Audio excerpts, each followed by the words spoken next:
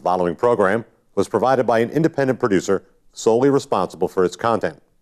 The opinions expressed do not necessarily represent the views of this station, its staff, board of directors, or underwriters.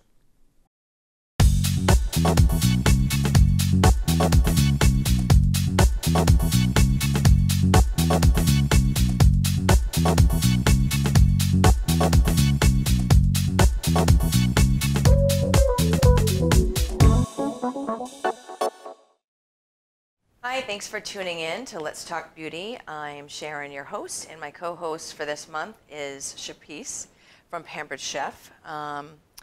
What's going on today? Busy, busy, busy? The same old, yes. I know, that's what we always talk about before we went on air, how crazy our life is and how busy we are. And just getting ready for the fall season. This is our really busy time of the year. Yep. People are booking parties to get ready for the holidays, and I love it. I know, which we mentioned last week, which I need to do for November, so we definitely have to lock that in soon. Yes. I like the idea of doing a brunch party. Brunch parties are really nice. It's early in the morning. I usually run them from about 11 to 1. Okay. And people get a chance to still have their day to themselves. You know, you've got some chicken and waffles. We got a really great chicken and waffles recipe. And it's not chicken and waffles like you would think. Okay. And, you know, a mimosa or Bloody Mary or something really light, and it's just very refreshing. It's a nice time. Yeah, that's exciting. I'm looking forward to it. Holidays are around the corner. It's crazy. Before you know it, it'll be here. I'm already booking my clients, and I'm like, oh, no, this isn't happening right. Speaking of booking your clients, your hair looks fantastic. Thank you. I love that color. New red. I love it. I love it, love it, love it. Very nice. So I mentioned before we started that I'll be doing the hair extensions for my fitness show. So it's going to be very, vibrant and long and fun. Oh, I can't So another wait. one of the fun things that we do at the salon, Nice. Excited. It's going to look good on Thank you. you. You're looking fabulous. Still looking good, girl. Thank you. I appreciate it. It's hard work. So we're going to introduce our guest today, Lisa Law. Does a few different things in your background. So thanks for coming on the show. Oh, thanks for having me. So tell me a little bit about yourself. Well, What is it you do? what do I do? I'm mainly a Feng Shui practitioner. I like going into people's homes and helping their spaces function better and just helping them think about where their life is right now and how to have their environment support what it is they're working on.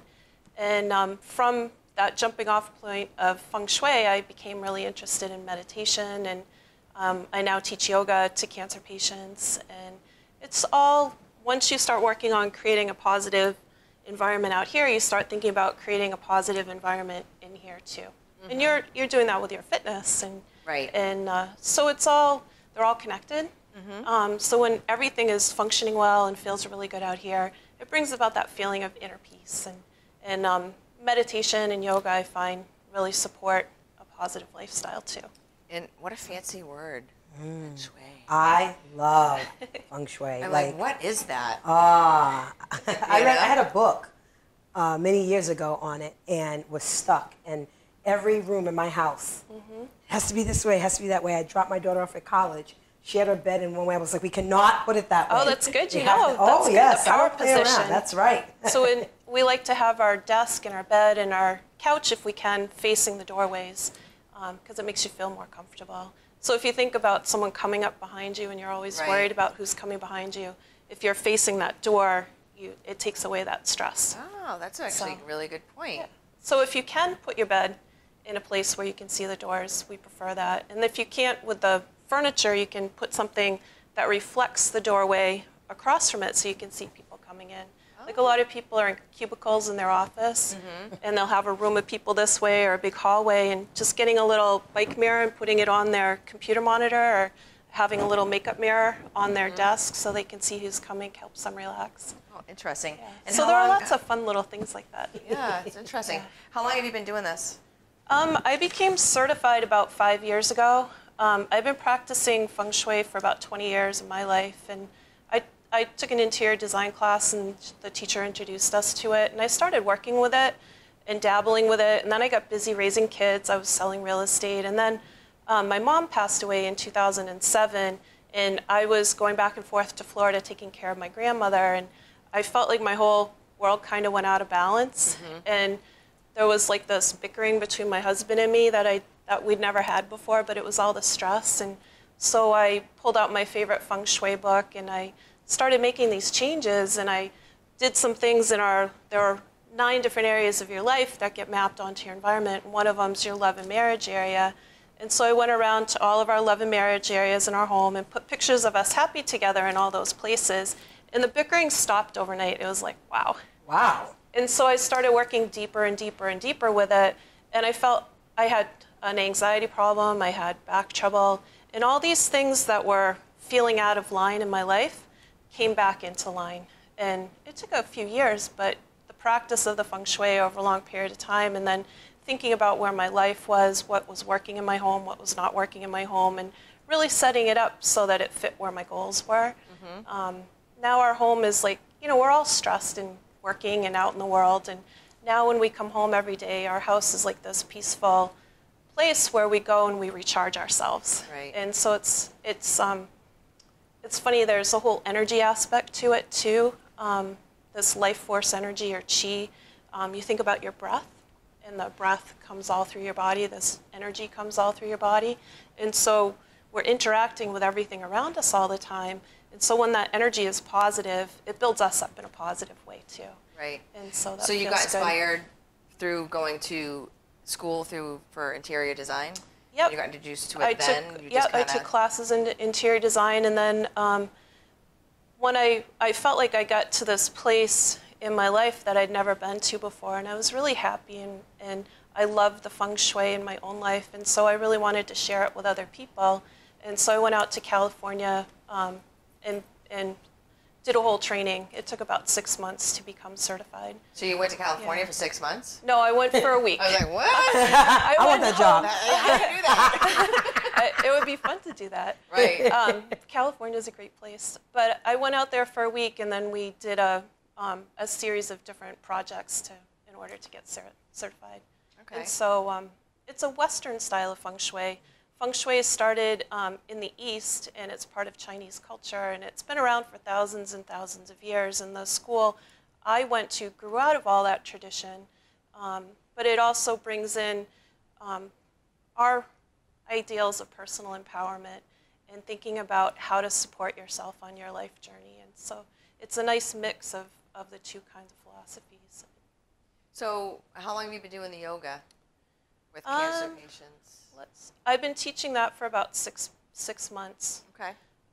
And they're a really great group. They teach, I do it as a volunteer for this program called Yoga Caps, and it's all volunteers like me who get certified. And there are people that teach in senior centers. There are people like me who teach cancer patients, and anyone who's taking care of a cancer patient too. And it can be anyone who's had cancer at any point in their life. They're eligible to come to the class. And they teach at the VA hospital with people who are in wheelchairs, and they're just trying to bring yoga, and it's all done in a chair. And it's very, it's just moving one part of your body at a time. And even if you can't do it, you can think about it, and you still get the benefits of the yoga. So you got to get certified. Yeah, I got certified. Yeah. So how did you get?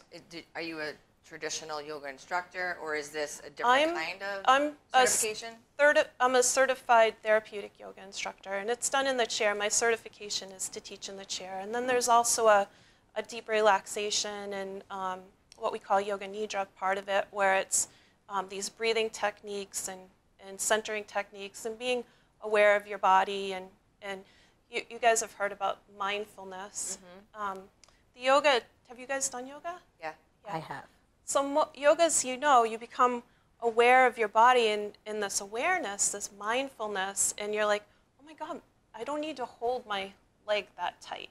Or my mind is busy, and I'm aware of my mind being busy, and then you focus on your breath, and then all that thinking goes away. So the mindfulness in the yoga is of your body and of your breath, and then I love the idea of mindfulness for your home, and that's really what the Feng Shui is. And so I really think of all these different practices as mindfulness in different aspects. So this is your full-time career? This is what you've been doing for... Yeah, I have a couple different kinds of clients. I have people who are really interested in the Feng Shui and the energy part. And then I have people who just want some design advice, and they want to be able to see their home from a different perspective. And then a big part of Feng Shui is decluttering. And so about a third of my clientele are people that need help just rethinking their spaces and need some support in getting rid of some things. And so there are people I go to their home regularly, and we do some decluttering sessions and help them get more organized. And I love that too. I love all the different parts of it. Well, yeah, that's great because you have a variety of different things that you can offer, so it kind of like mixes up your day a little bit. Every day's different. Yeah. And what everyone's looking for in their life is different, and their home is sort of like a puzzle. How do you make it fit for them better and work for them better? And I love that. I love the creative part, and I love working with people and drawing out their creativity, because it's really your home is your expression of who you are and what you're doing, and when people start thinking about it that way, it's fun to draw that part out. Yeah. It's really nice because I always try to create an environment in my home.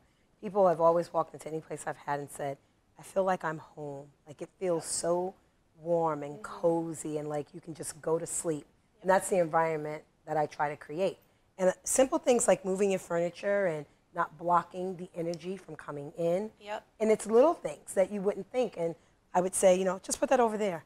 Move that over here. And, Yeah, so you're really sensitive to it. Oh, very much so. I was very excited when I heard that you were coming. Oh, that's good. In my house, it's really difficult to change furniture around because, well, you'll see when you come to my house, the way my house is set up, it's kind of like a maze. It's like a step up, step up, step down, step up. It's just very different kind of open concept. But what I like to do is I love the seasons because then I'll change plants out, I'll change decorations out, I'll change curtains out because it's the only thing that I really can change is my decoration. So it's like, mom's changed things around again, But I mean, even with the salon and stuff like that, I love to like change things up. I hate just looking at the same things all the time. Right.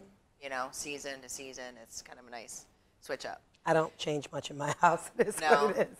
There can be little things you can do, like instead of a square coffee table, having something that has rounded edges. And so that helps the energy flow a little bit more smoothly in little places. So there are little things you can do that aren't expensive, and that's what I like about it. There's no perfect home, there's no perfect house, there's no perfect space, and it's all just shifting things around a little bit just to make it feel better. Yeah. And that's really what it is. We're trying to create like this peaceful place to go home to every day. It's funny when you talked about the kitchen in different places. I had my first apartment, it was like a galley kitchen. And I did not like being in there because I never could see who was coming behind me. That's when I had the book. And I just put a mirror right where my stove was, and I could see and it totally changed how I felt being in the kitchen, just that one step. They've done studies on people who are in cubicles with their back to the door or back to the room, and when they shift them so they can see the room, the productivity goes up 30%. I totally believe that because I worked where we all had cubicles. And I always made certain I could see who was coming. I never wanted anyone behind. And you're blocked in enough just being in the cubicle. I always try and be the first one in a restaurant to get to the table so that I can see the doors. Right, yes. And I did that even before Feng Shui. Really? It's that if you think about us in our instincts, we used to have to know who was coming so we could protect ourselves or run away. And so it's those old fight or flight instincts that a lot of Feng Shui, most of it's really common sense, and then it's just having this positive flow of energy. So you did a book. I did, and I've done some traveling around the meditation. I've been to a series of meditation retreats, and there's a gentleman that comes here every year from Singapore, and he goes to 14 different countries and it's a spiritual awakening program. And then once you've done the week in your country, you're eligible to travel with a group, and the first one's in Nepal. And so I went on this program with people from all over the world to Nepal, and then I did spend 5 weeks in Asia. Wow. I went to India and Bali and Thailand, and I taught Feng Shui in Singapore at this gentleman's center and did consultations in people's homes, which was really, really fun. Well, that could be a whole nother show. Oh, yeah, it was really cool. All of the travel was spectacular, but it's meeting people who are interested in the same things I was from all over the world. I realized that really we're all looking for the same things. We're all looking for that inner peace. And a lot of my journey was to find that inner peace that I didn't have before. and then sharing it with people. And so we're all trying to be more positive. We're all trying to do all these different things. And so I wanted to simplify Feng Shui and combine the spiritual side of it. You know, people say, oh, just live in the moment. But that's a whole process. That can take years and years and years. And so I came up with these cards, and they all have positive messages on them. And some of them are pictures from my travel. Oh. So they have pictures, then they have a positive message, and then they have just a little bit of Feng Shui, what to do if you want to be more positive. How do you do that in your environment? Or you want to promote better health, or you want more balance and tranquility, or that feeling of inner peace. So how do you arrange your environment to support that aspect of your life? So the book is... And the book explains Feng Shui in really simple terms. There's a little section on decluttering. I find that most of us need that. I know I do. And then each section, each card has a more in depth how to incorporate that. Oh, wow. So it's an easy Feng Shui read. It only takes an hour and a half to read it, but it took me 2 years to finish it. Yeah. Wow. It's hard to do something. It's hard to sit down one day and say, you know what, I'm going to write a book today. Yeah. There's a whole process around that.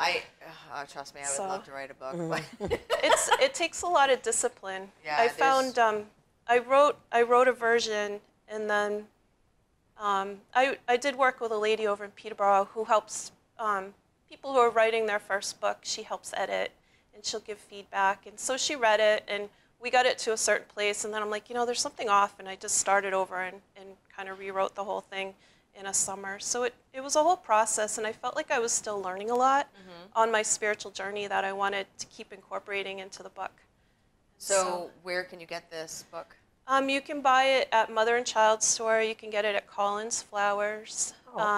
Sconsis has them. Birch has them, and the Toadstools have them.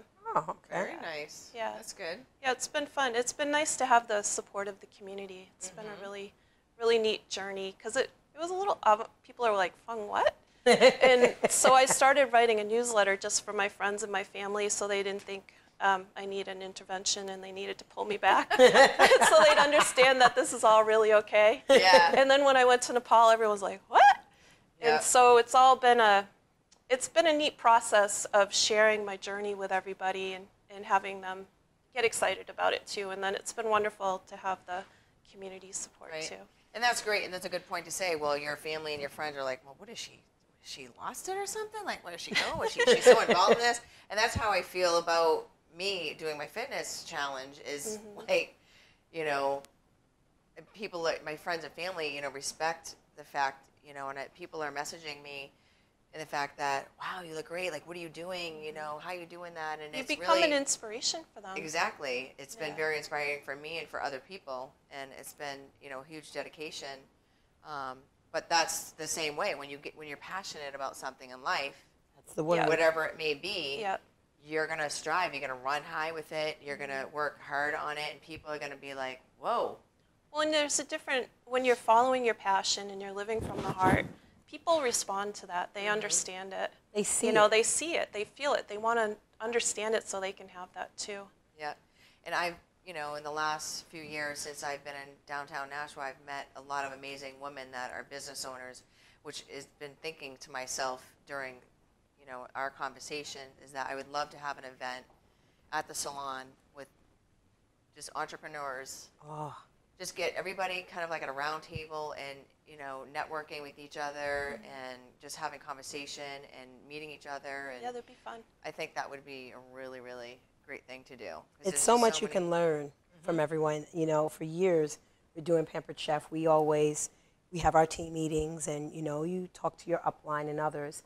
But just recently, I started thinking there are other direct sellers that I can talk to that are in To support each other. exactly, and to find out we can share so many things that even though we don't do the exact same thing, we have this one thing in common. And I'm quite certain that something may be working for you that I can use, something works for me that you can use, and it's just about bringing that together, Yeah, especially with absolutely. women. I Yeah, think we're it's all fantastic. each other's teachers. Right, exactly. I love that idea. We've been trying to talk about that for a while with my friends, and we just never get a chance to do I it. know I really need to to put something together because I'm involved with you, Pampered Chef, Young Living, Juice Plus. We have, this going on today, and there's just, and more. I mean, Dr. Jerry Lynn Sullivan, who educates people, all over Nashua. She goes to like the fire stations and educates the men on, their cleansing program and their nutrition and whatever else that she offers and stuff like that. She's very educational.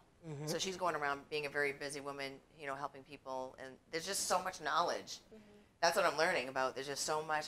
Everybody has something, like I said, to bring to the table, to learn, to, something about Pampered Chef might really intrigue, somebody from the Young Living Company or vice versa or whatever, Well, and you're helping people in their homes. A lot of times I think people look at Pampered Chef if they don't realize, and they think it's just about pots and pans.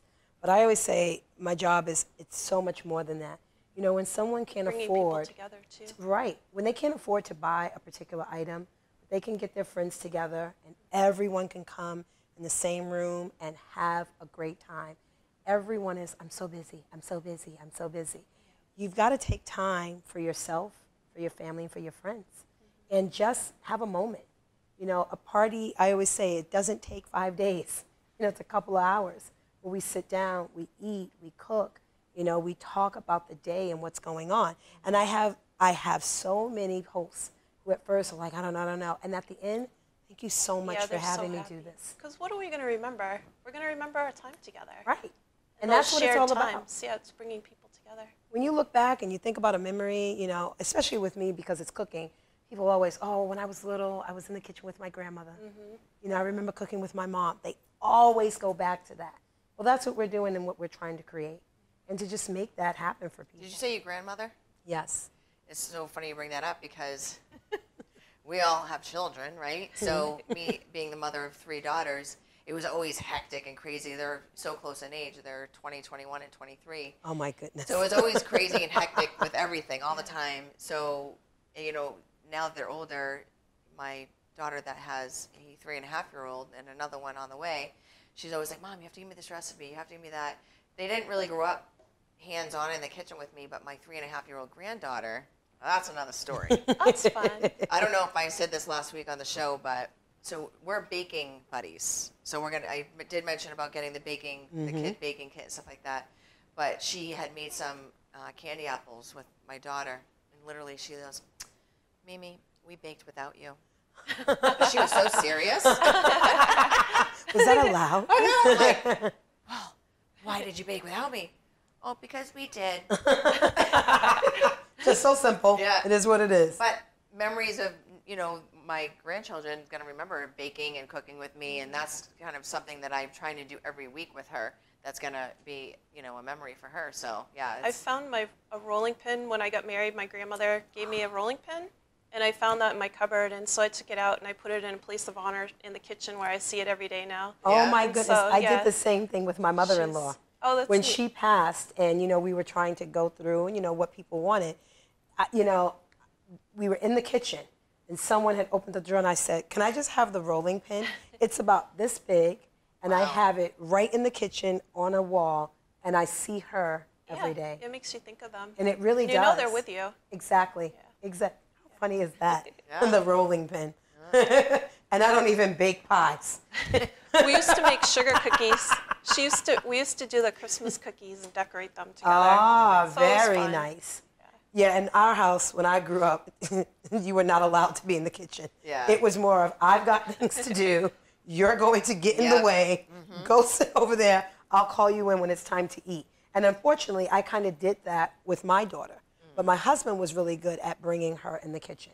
And as she got older and I became more patient, then I was able to have her. And she can cook herself off right now. Yeah, She's pretty good. It's fun to watch them grow up. It really is. So I'm looking forward to, in many years, when I am a grandmother, that I will then have the patience. Yeah, they're doing Thanksgiving or the holidays. Exactly. And I'll have my grands in the kitchen with me. Oh, they will definitely be in the kitchen with me for sure. It's well, our patients are different. I mean, once you get to that point where you raise your own children and the stress, that you raise your kids in, and then you actually have your grandchildren, it's like there is no stress involved. You worry about them, don't get me wrong. Right. But it's like the level of fun and excitement, you know. It's All like the I don't pressure's even, gone. What daughter Megan? I don't have a daughter Megan. It's all about my granddaughter now, you know. It's nice to live close bypass her and I by. go right to my granddaughter. Oh my gosh.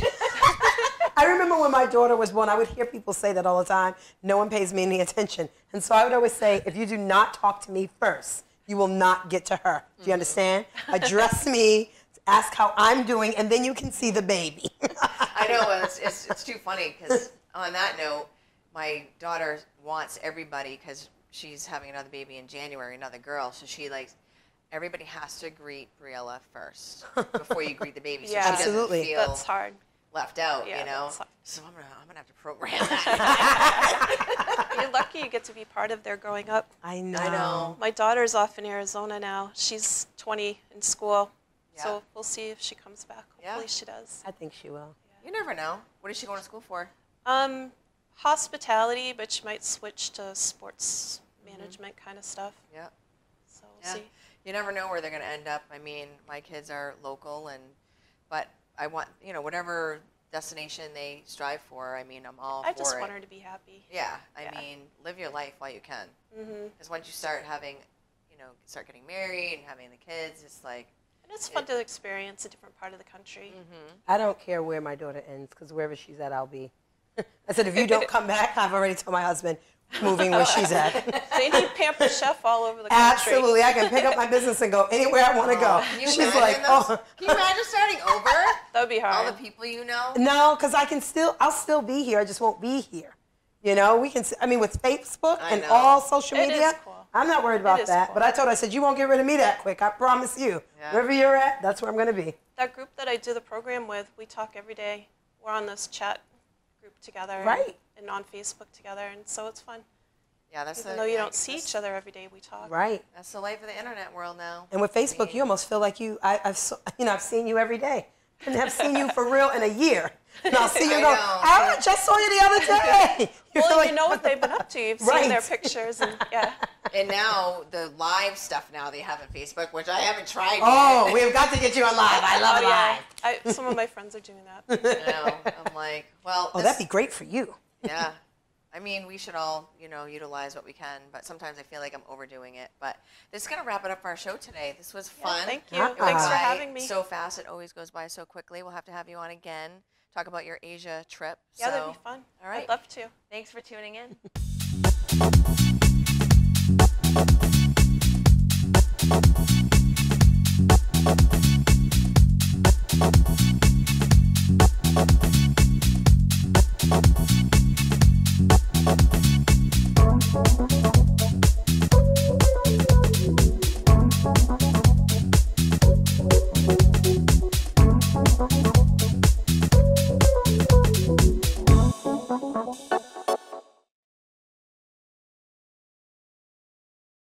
The preceding program was provided by an independent producer solely responsible for its content. The opinions expressed do not necessarily represent the views of this station, its staff, board of directors, or underwriters.